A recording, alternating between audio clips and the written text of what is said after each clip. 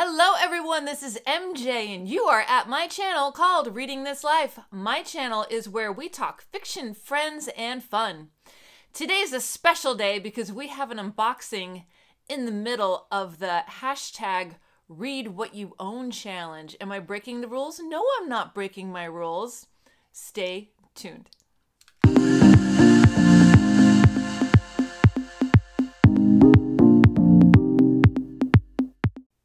And before we get started, remember to give this video a thumbs up. Let me know, are you participating in this goofy little challenge? Telling you what, I'm feeling it. I'm feeling it already.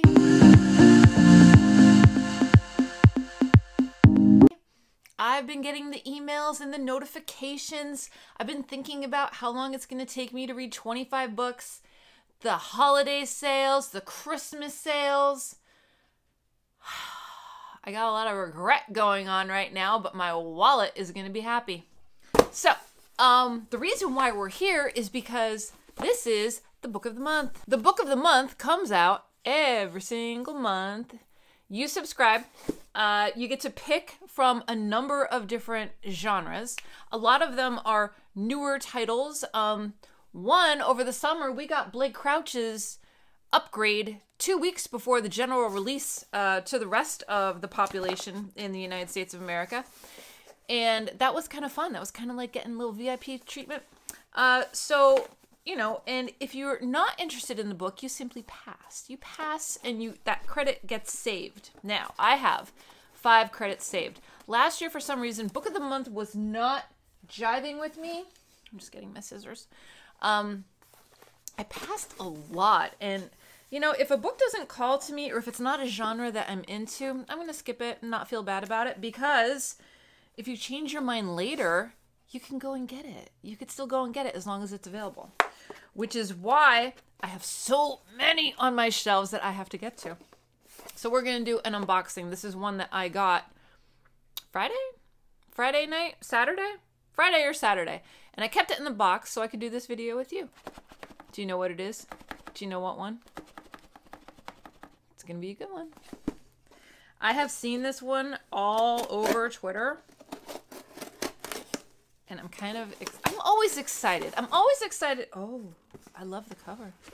I'm always excited to read something new. What I hate is not having all the time in the world to do it. Ooh, it's pretty. It is pretty. This is from Flatiron Books. This is White Horse by Erica T. Worth. This is a novel. I love the cover. There's the back. A little smoky. Yep, dig it.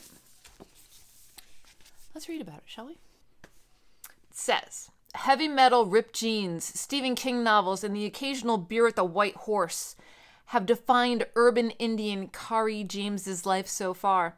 But when her cousin Debbie finds an old family bracelet that once belonged to Kari's mother, it inadvertently calls up both her mother's ghost and a monstrous entity.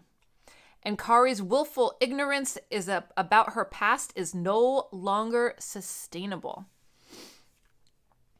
Haunted by visions of her mother and hunted by this mysterious creature, Kari must find out what happened to her mother all those years ago. Her father, permanently disabled from a car crash, can't help her. Her Auntie Squeaker seems to know something but isn't eager to give it all up at once. Debbie wants to help, but her controlling husband keeps getting in the way. Kari's journey towards a truth long denied by both her family and law enforcement forces her to confront her dysfunctional relationships, thoughts about a friend she lost in childhood, and her desire for the one thing she's always wanted but could never have. Love it. So we've got Erica T. Worth. There's Erica. Erica T. Worth. Her work has appeared in numerous publications, including BuzzFeed and the Kenyon Review. She is a Kenyon and Sewanee Fellow and a narrative artist for Meow Wolf Denver installation. She is an urban native of Apache, Chickasaw, and Cherokee descent. Book of the month, November 2022. Let me know, did this catch your eye on release day last week? I think it came out last Tuesday. Let me know in the comment section down below. Is this on your radar now? Do the blurbs that I read get you interested in reading this novel? Let me know. I'd be interested to find out. So this will go on the list. This is a book that I own. I owned it before I started the challenge. Maybe this will be one of my 25. We'll see. Depends what I'm in the mood for. Mood reader problems continue. Okay, so that's where we're at.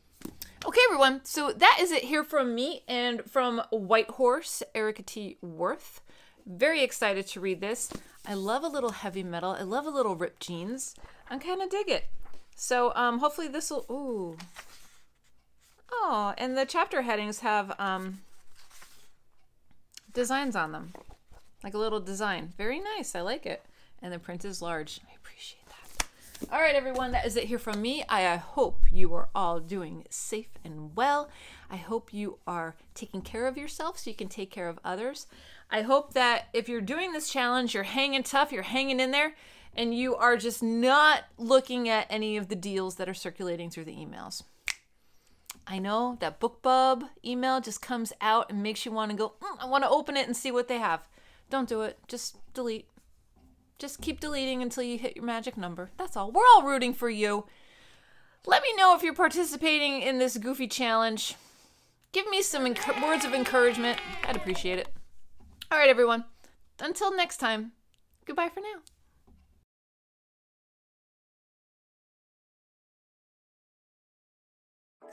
And it is within the rules of read your own, what? Read your own books challenge. Read your own shelves challenge. Read what you own challenge. The read what you own challenge. When her cousin, ignorant.